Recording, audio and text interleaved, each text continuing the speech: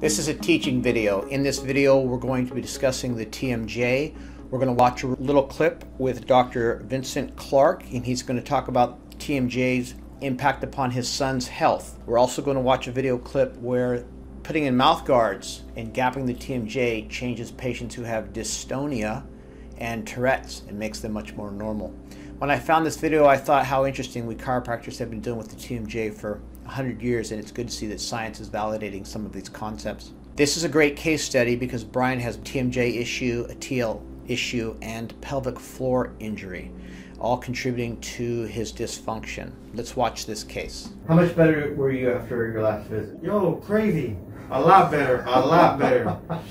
Like, I want to say like 95% better. Okay. Honestly, like, me and my wife talked about it. We waited like I want to say like a day and a half, 2 days to see and talk about how I really felt, and I am feeling a lot better. Yeah, I'm feeling a lot better, honestly. Good. It was weird. I don't know. Last time did he work on my leg or something like that? I did. Yeah, cause I suffered, bro, from my left calf. This right here would always be like I feel like I just put it on an intense training session.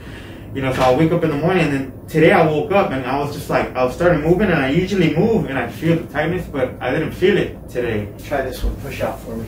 Push out. Okay, hips. Both hips or just? I was doing physical therapy for my partial torn ACL. Okay. You know, I had a 25-pound ball weight, and I was doing squats, keep my core tight, and doing twists. You know. Okay. Doing a cross. And when I turned, I felt like a little snap, like a pop in my hip, because it's always felt weak when I was training in Mississippi. So both hips or mostly the right? Mostly the right hip, but... Push out. Push out. Bend this knee for me. Don't let me pull. Oh. Try this one. Bilateral hip weakness like that is uncommon, by the way. Right. Now, during his exam, we can see that his muscles timing is off. And because I know of his mixed martial arts, I thought we should check his TMJ. Open your mouth. Right. Push up.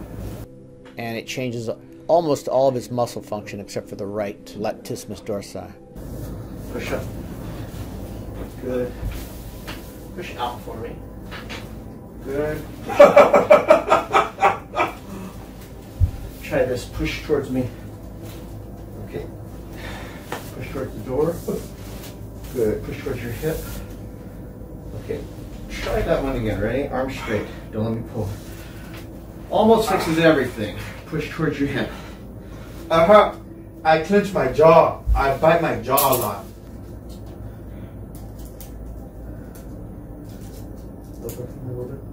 Close.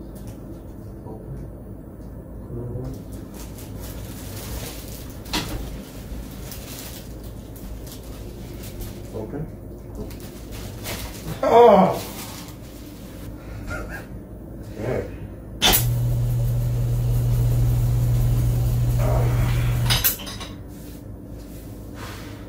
You ready? You get warm? Yeah, I did. Push up for me. Good.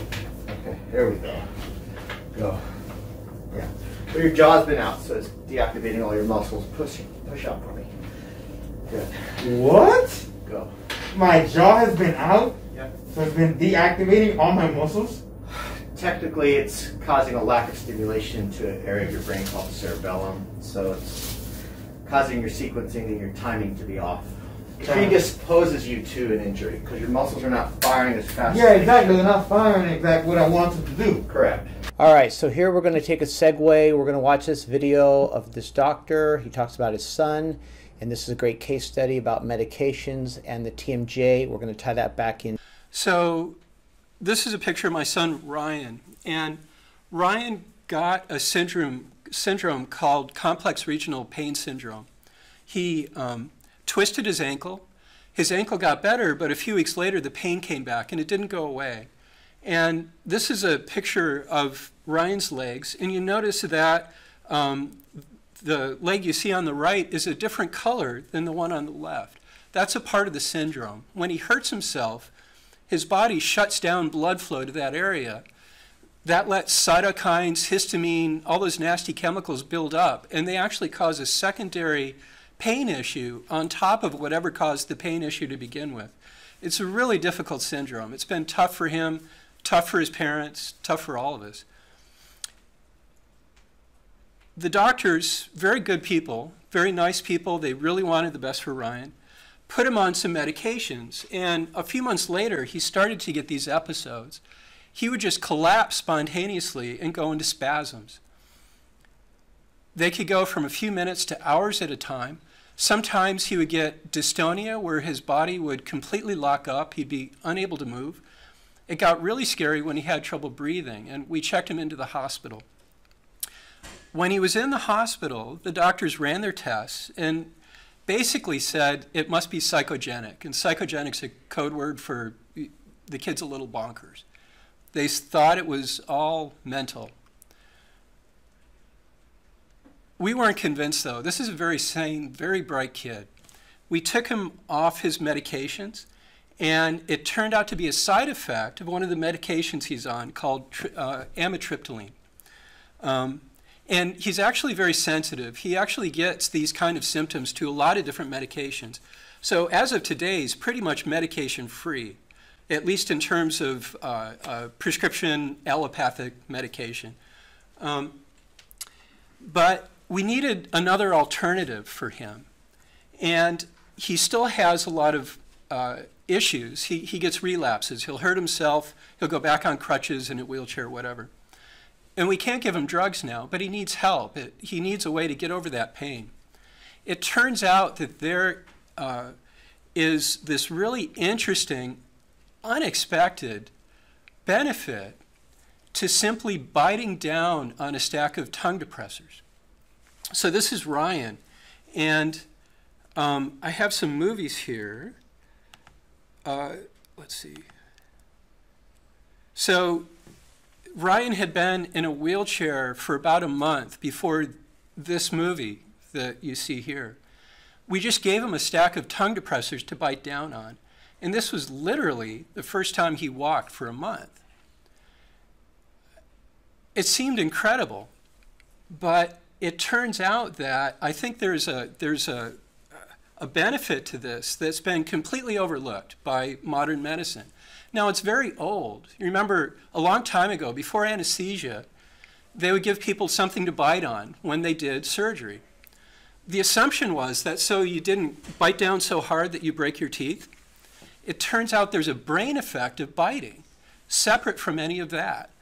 It causes analgesia, and it can correct a lot of symptoms of motor syndromes that are currently really untreatable by modern medicine.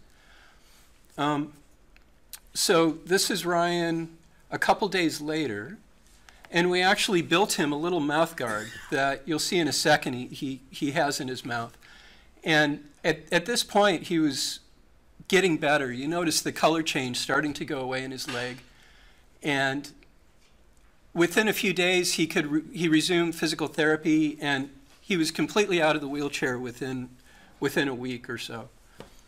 So it was just a spectacular change, completely without medication, and very effective. And now, you know, he still has bad days, but he has a lot of good days too. There's other symptoms that this helps with. My symptoms were twitching, barking noises. I would twitch my neck back and forth, cause myself whiplash. I mean, I've always looked at people and just wishing that I could just stay still. So that's a young man with Tourette's syndrome. And in the beginning was before he got a mouth guard, and afterwards was after he was treated by a dentist for some TMJ issues. And his Tourette's basically disappeared with the use of that mouth guard.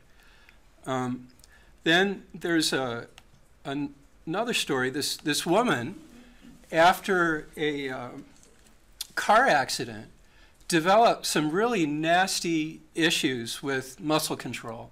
She had a lot of trouble walking. And this was the first time she tried just biting on a stack of tongue depressors. And just immediately, that problem resolved.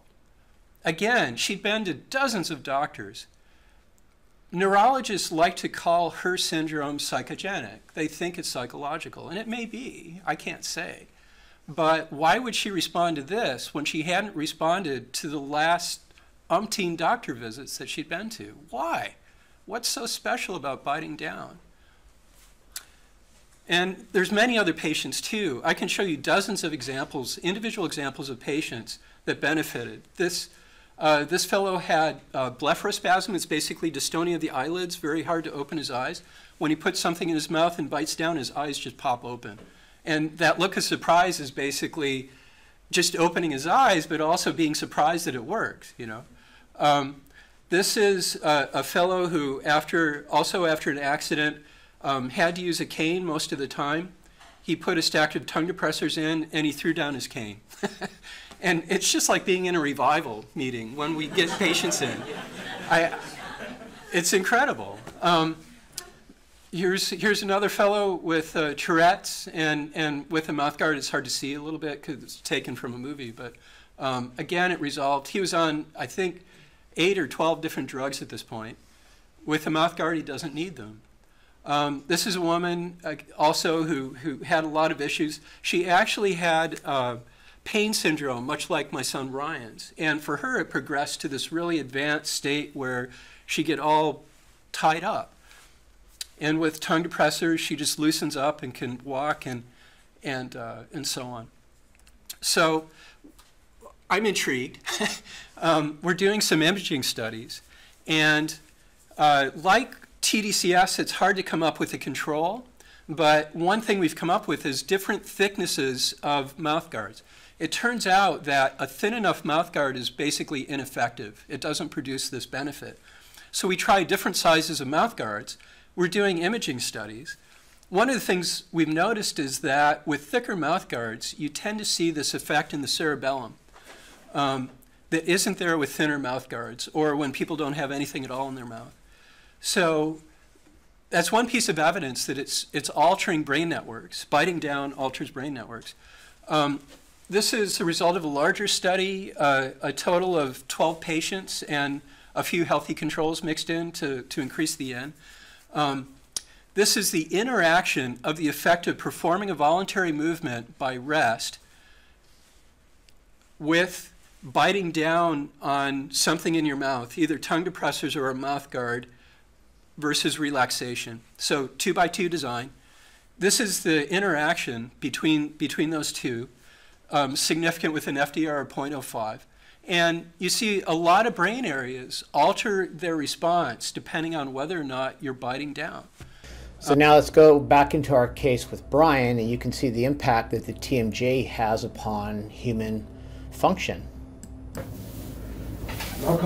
Oh, geez.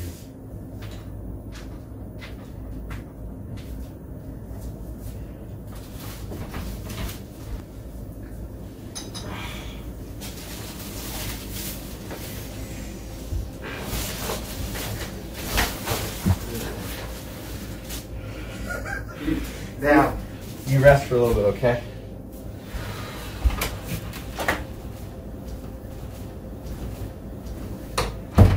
Bryan, how was that? That's good. Yeah, why do you think the jaw? Well, I used to do mixed martial arts. It's common that, you know, guys are choking, you know, rear naked chokes. And so you're holding the mouthpiece and stuff like that. But, you know, they go for the choke and you put your chin down and they're forcing your chin and your jaw joints into your joint. Okay, yeah. I'm so used to using my chin and like pressing down on that arm. Yeah. You know, that little pinch is not that pinchy anymore. It's less? Yeah, it's less. It's good. I feel good. It's weird, man. It's like magic. On your side. Don't let me pull.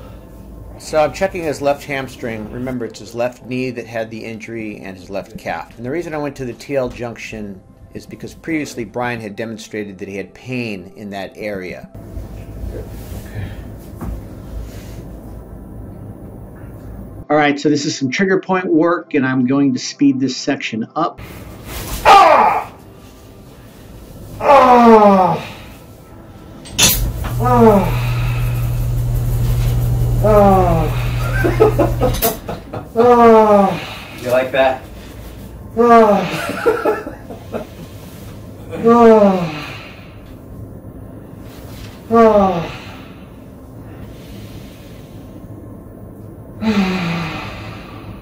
let's go. You ready? Yeah. I want you to put your toe up. I'm going to try to straighten your leg. Do not let me. All right. Here what I'm attempting to do is to separate whether it's Bryan's hamstring or his calf that's actually out. So even after the adjustment, he's still showing that left hamstring weakness. So after trying all these different things, I made the decision to try Bryan's pelvic floor. Remember, Bryan said he had an injury while squatting, and the pelvic floor, when you lose stability in that, you can lose stability in distal muscles, in this example, the hamstring muscle. So that trigger point therapy helped facilitate that left hamstring, which should also help through muscle chains support his left calf. On a technical note here, it's very common for males and females to injure that pelvic floor while squatting. It's also very common for females to have an injury after childbirth to that area that doesn't get corrected. How's that? Oh, crazy, bro. Yo, that's insane. I'm like mind blown, bro. You're like Hulu. This is crazy. Now, yo, this is crazy. Yo, man. Thank you. Yo, thank you. Thank you.